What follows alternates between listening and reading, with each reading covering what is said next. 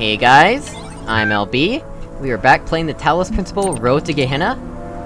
So, let's see, what's going on? The outer world.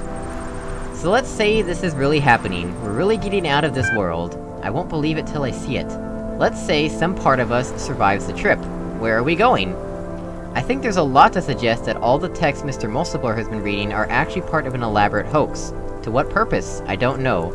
But there are just too many inconsistencies and contradictions for it to be true. Someone's trying to confuse us. The outside world is within us. Yeah, that's helpful, Belial. Rockwell, I don't know. I don't think contradictions mean the outside world isn't real. I can see plenty of contradictions right here. As long as we get out of here, I don't really care. Farewell, Atlantis. The end of Gehenna is getting close. You know that what we built here matters to me in ways that are just too complicated to fit in a post, but perhaps I can say it like the blacksmith does, by creating a world. It's not as big or as detailed as I wanted it to be, but I like the thought that even though I will probably be no more than a memory, a static set of facts about someone who once existed, this little work of interactive fiction might continue to be functional, even in whatever place our memories will soon ascend to. Maybe someone, someday, will play it and get a glimpse of who we were. But mainly, I made it for you, all of you. It's too late for praise, or feedback, or discussion, so I'm locking this thread. But if you want to talk, just talk, then let's talk while we still can. Let's play it, why not? We've got plenty of time, it's only the start of the episode. Close your eyes. Credits.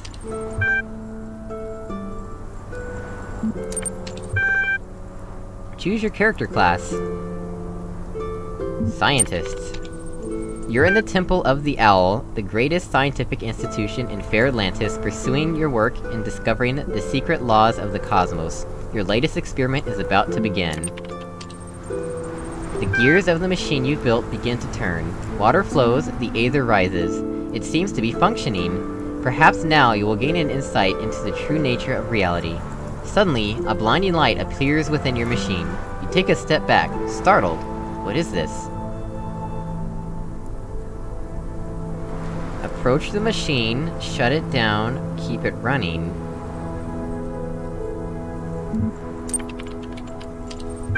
The light grows stronger, and you have to... approach it? Okay. You step closer to the machine and look into the light. You can't help it, it's hypnotic. There's something in the light. It's a city. You can see a city. A great city, all aglow in the night. A city called... A voice speaks behind you, and as it does, the machine suddenly shuts down. Excuse me, Professor, but the King of Atlantis has requested your presence. What is their obsession with Atlantis? Talk to the messenger. The messenger is indeed a servant of Poseidonus, the King of Atlantis. You have been summoned to court, he says. His manner is friendly. Very well, it is the king after all. I am sorry, the messenger says, but I may not tell you. Let me reassure you, however, that you are not to be punished or anything of the sort. King Poseidonus merely wishes to hear your wisdom as regards an important matter. We should not tarry. The messenger takes you to his chariot, and together you swiftly ride to the great palace in the center of the capital. It is a splendid place, full of statues and banners and marvelous contraptions, and you can't help but wonder what you are doing here. While your work is valuable in its way, you do not usually attract the attention of kings. You enter the throne room and are immediately overwhelmed by its size and splendor. Its most impressive feature is a great mosaic on the wall behind the throne, showing the history of Atlantis. 1,000 years of culture somehow embodied in a single, titanic work of art. The sheer amount of work this must have taken. Every stone carefully selected for shape and color, placed perfectly to complement the others. So many small elements working together to evoke a larger whole. What an accomplishment! And what a dedication it must have taken. Welcome, friend, the King of Atlantis greets you. No, do not bow, my friend. It is through science that we built Atlantis. You are as much its king as I. That is why I've called you here. Your scientific understanding of the natural world is needed. He hands you a scroll. You read the scroll with growing horror because you know what you are reading is true. The calculations are correct, the numbers add up, the truth is unavoidable. Atlantis is sinking. Not someday, not in the far future, but soon. Terribly soon. The king sighs. I was afraid of this, he says, but I had hoped we were wrong. That somehow... but it is pointless. What is. This is the world we were born into, and that is what we must accept. The end of Atlantis is upon us. Tell me, what is the heart of Atlantis? The king inquires.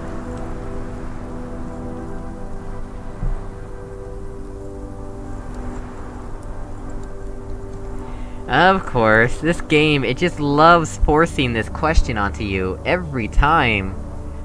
Every time you end up with this choice.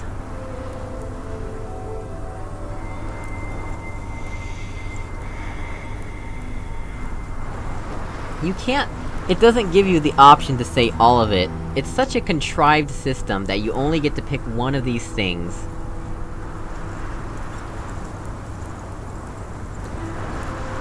We haven't really met the people. But he said that it's built on science and knowledge, but we did see the entire history in that art.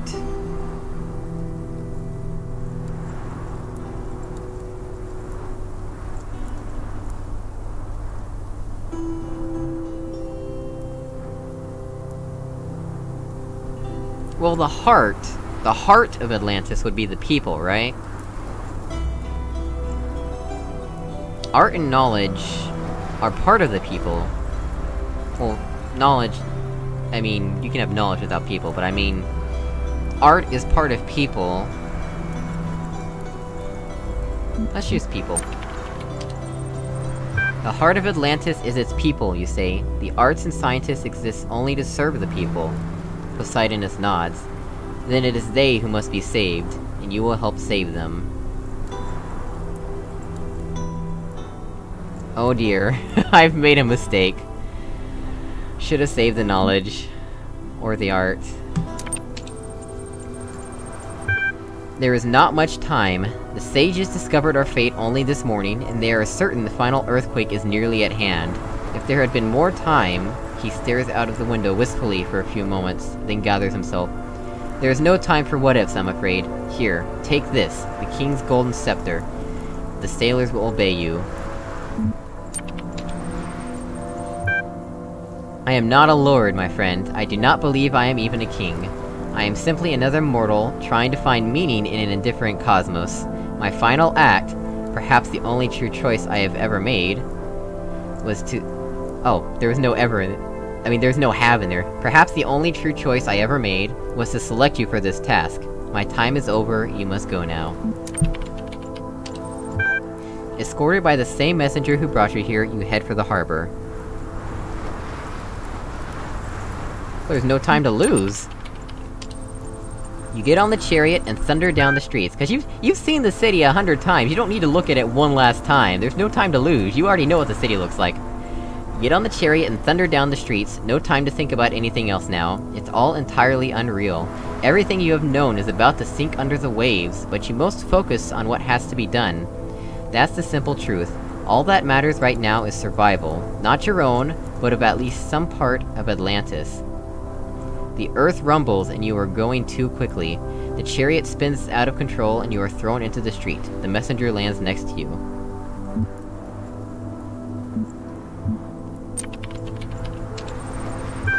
The messenger seems badly injured and dazed. He tries to get up but falls down immediately, screaming in agony. You don't know how to help him. You call for help, and some people in the nearby tavern hear you and come running. You tell them to get the messenger to a physician. Even as you say the words, you wonder, what's the point? Both the messenger and these mean men will be dead soon, yet it feels wrong to treat them as if they were already so. Hurrying as much as possible, you arrive in the harbor. 12 great ships are waiting. Their captains see the golden scepter you carry and kneel before you. They have tears in their eyes, but you sense their determination.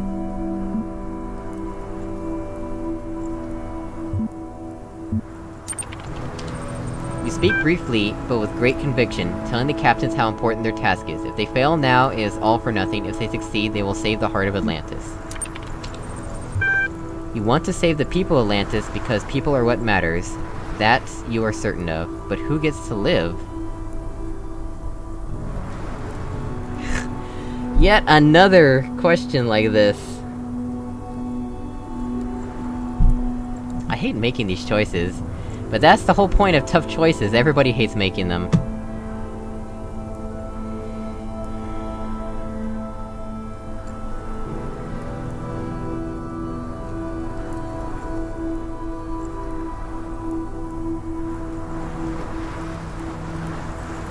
We don't really have time for these other two.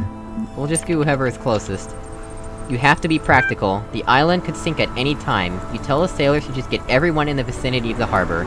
This causes some chaos, as some of them try to make sure their families get on the ships, but you don't see another way. The ships fill up with Atlantean citizens. The ground shakes more and more. The ships are ready, one of the captains says. It is time to leave. You look back at the city and wonder what happened to the messenger. Where will he be when the waters come? Will he be in pain? Will he feel betrayed? The time has come. You set sail away from Atlantis, away from everything you've ever known. The city seems quiet, at peace. Maybe you're the one who is dying. The island has almost faded completely from view when the earthquake strikes. The land seems to crumble and vanish under the water, a whole world disappearing as if it had never existed. Within minutes, no trace remains of Atlantis except the 12 ships and the choices you made. Days pass. Terrible waves shake the ships, but these are the best ships in the Atlantean fleet, and they do not sink. In time, you pass between two great rocky outcroppings, into an area of calmer sea. One day, you come upon a beautiful, fertile land where a mighty river flows into the sea. You decide this would be a good place to settle, if only for now. As you look at your new home, you suddenly remember the city you saw in the mysterious light in your machine.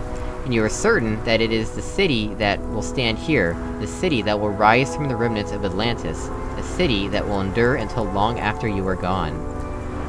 And on another day, that city too will come to an end, like Atlantis. But perhaps the citizens of that city will be prepared, will have been granted insights into the cosmos that the scientists of your time had not yet discovered, and they will fly away into the sky in their ships with painted sails, and the legacy of Atlantis will live forever amongst the stars. You can hope. I like how, at the beginning it says, close your eyes, and at the end, when you hit exit, it says, I open my eyes.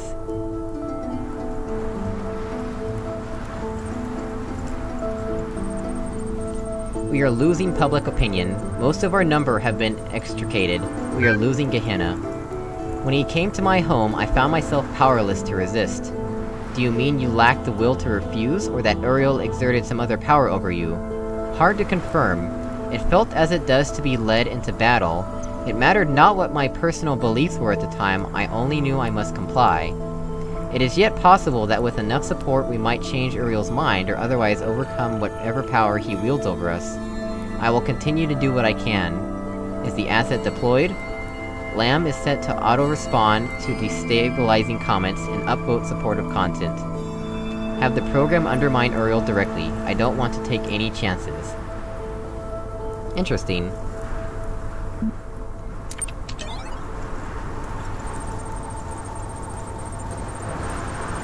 So that thought that the important thing that was to have did not know that the important thing is to be. The true perfection lies...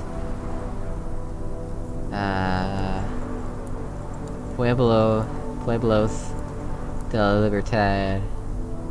Not in what man has, but in what man is.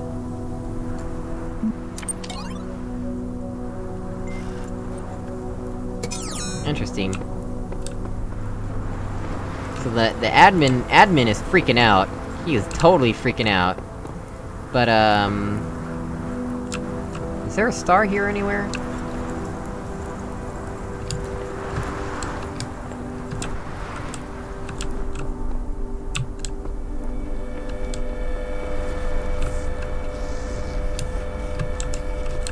I'm I'm not seeing any reason to go down here.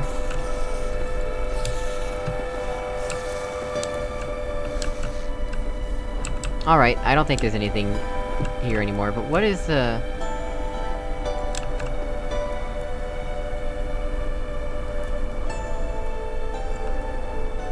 We never did figure out what this spot was for. I mean, like, the ladder's there so you can get out if you're trapped or whatever, but...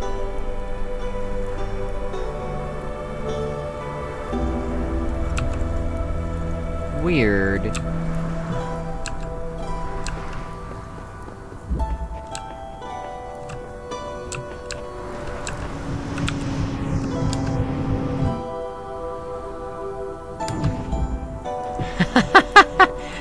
Wow. That really launched me. Oh look, scripted jumps! What do you know? There are scripted jumps right here. Now where do we go?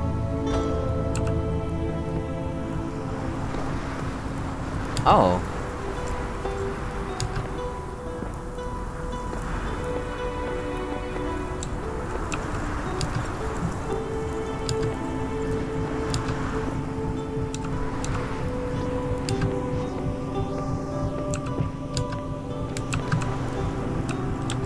Okay, we're here now.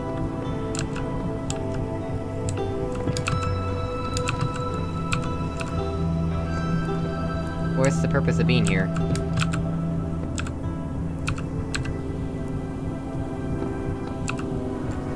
So like, when we were here... Oop! Ah, dang it, fell down.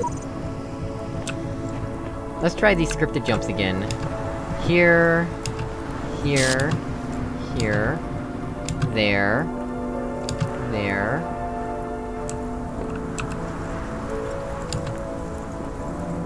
Oh, we can also jump here.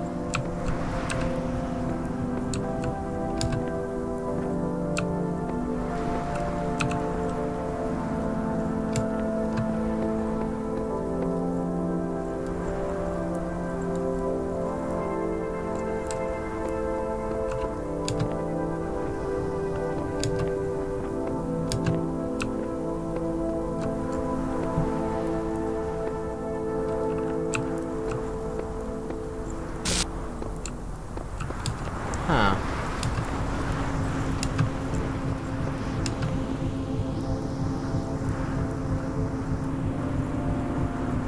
What is that? I see a star over there. But how does one get there?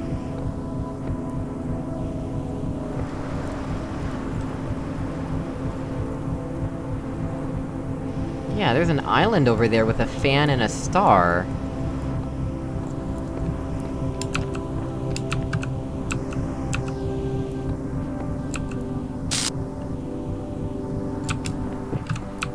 Oh my goodness, we can get up here!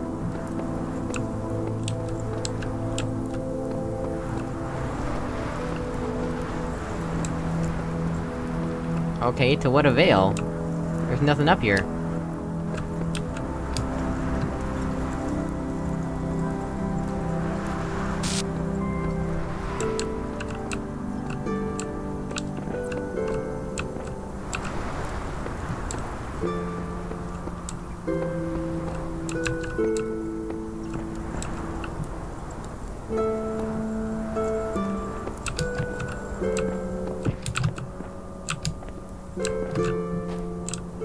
Huh.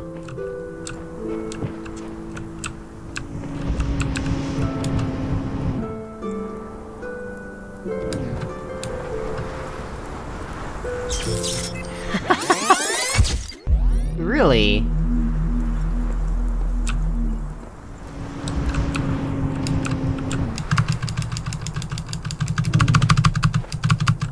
Oh man.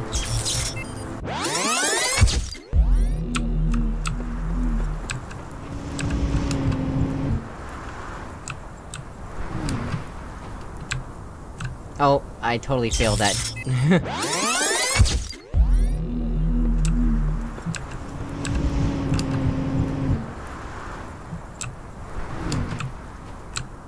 So can we just, like...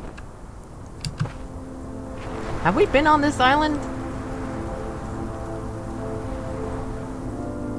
I don't remember seeing this before. This is new to me. Okay, what's the point of being here, though? There's nothing here, is there?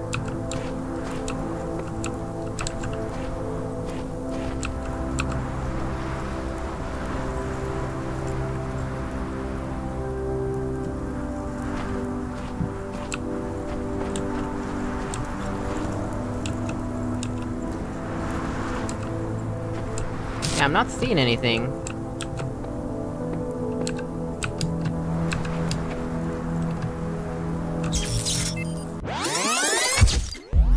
Huh.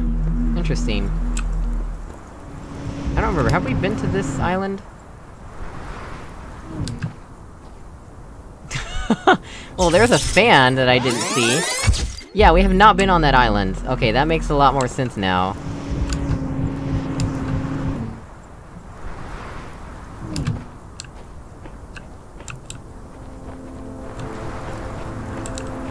Oh, and it needs to be activated. Of course.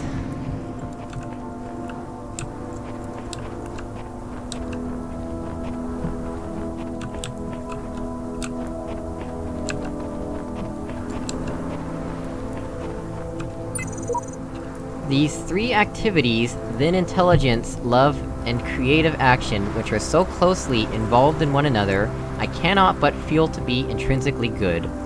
They form the distinctively human kind of behavior. Well guys, as always, thank you for watching, and if you hate the sound of my voice, leave a dislike. It's up to you. And I will see you all in the next episode. Goodbye!